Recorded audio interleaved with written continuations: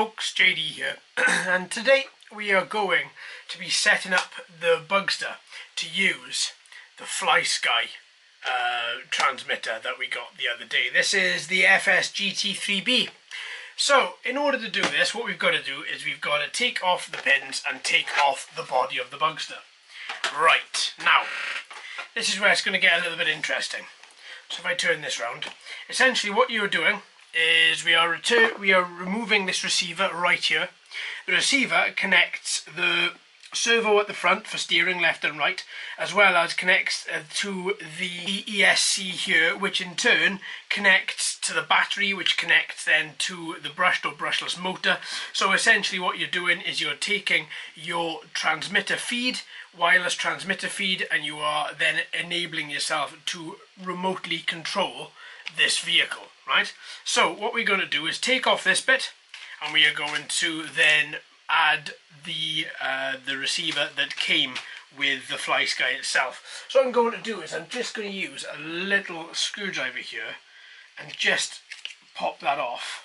Now, because you've got dual feeds here, you've got one going off, as I said, one going off to the ESC, one going off to the servo at the front here.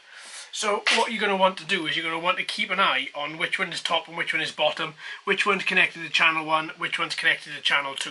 So channel 1 is right at the bottom, channel 2 is the second one up. So with that still connected, what I'm going to do is I'm going to remove everything from the packaging. Now, this new receiver is pre-bound, so you haven't got to bind it, it is already pre-bound. As you can see, they are, if I put them around the right way to begin with, oh come on, fiddly fiddly fiddly, there we go. They are, apart from which controllers that which transmitters they actually control, they are looking identical. So what we're going to do now is we're just going to take out these two cables while holding the block pin connectors exactly the same, so they're not going to move at all. And then we're going to find channel 1 and channel 2, which are directly underneath in exactly the same place on this, and I'm going to connect the bottom one to channel 1, and then I'm going to connect the second one to channel 2. Now, that should mean that, there we go, what we're going to do for the second, we're going to test this, because I'm not going to be putting all this together and making sure that the Wi-Fi, making sure that the antenna runs right the way through the body of the car correctly if it's not going to work.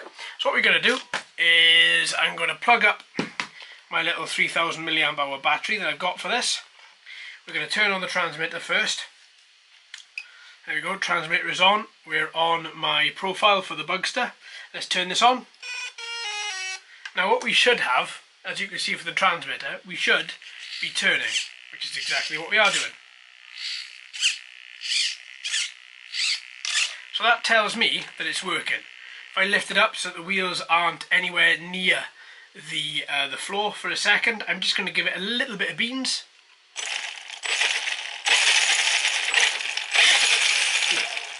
There's a lot of kick with that. Okay, perfect. So now we know that this new receiver is working and working properly. So I'm just going to turn off that transmitter and move it out of the way.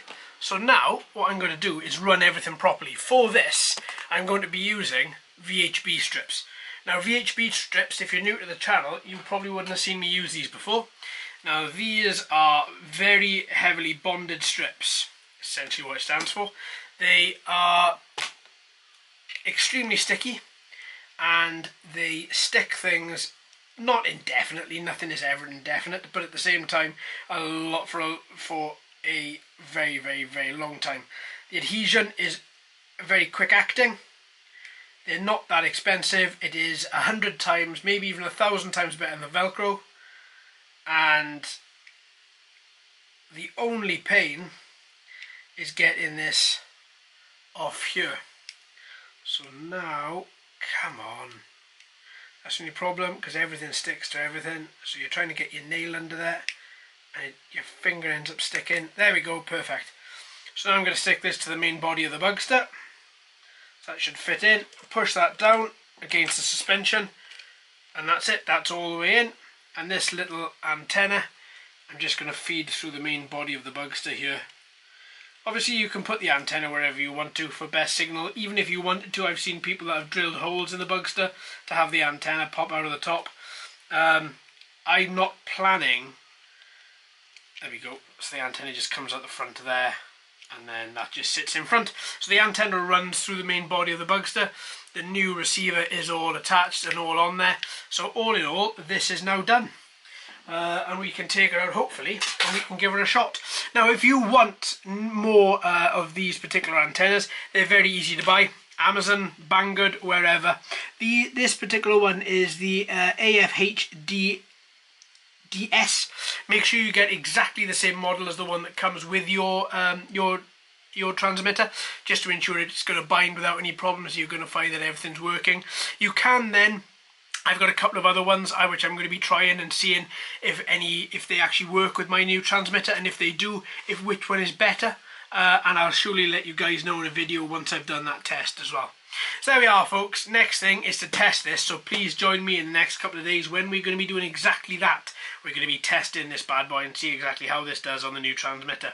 There we are, folks. Thanks ever so much for watching and listening. I've been JD. You've been fantastic as always. If you haven't already, please like and subscribe. Hello and welcome to all the new subscribers. I hope you're enjoying the channel. So until next time, my friends, happy racing.